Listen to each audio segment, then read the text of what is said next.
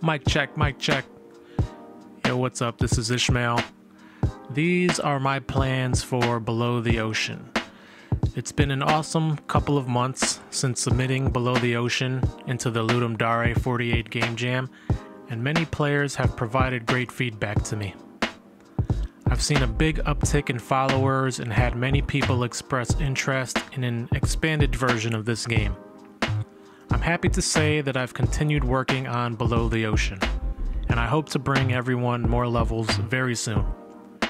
The thing is, and don't hate me for this please, I'm going to sell it for money. And that kind of scares me.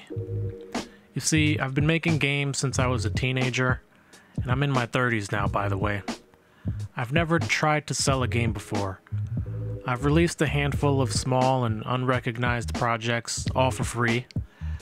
I've tried to sell an ad-free pass for my mobile game, Super Bomb Jump. My mobile game, Rebel Shadow, asks you to watch a video to continue playing after a game over, but I've never locked a game behind a paywall.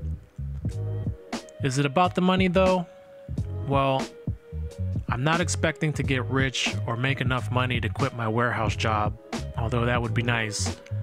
But I do see it as a step that I need to take if I ever want to make more games without the unbearable sadness I feel when working at that day job. I need to do this. Below the Ocean seems to have garnered a small fan base. Some people have already donated to the free Game Jam version. I intend to work hard to develop Below the Ocean into a game that more people will believe is worth their hard-earned money. When the next update is ready, I will start selling Below the Ocean. It will feature a slightly updated version to the first chapter and the all-new Chapter 2. I hope to bring the game to Steam and even have dreams of releasing a full version on the Nintendo Switch.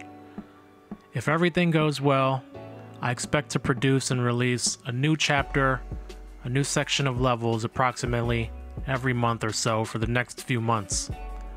I understand this is a huge commitment, but by releasing the game incrementally as it's being developed, it will allow me to shoot for short-term goals, as well as develop the game based on player feedback from each installment.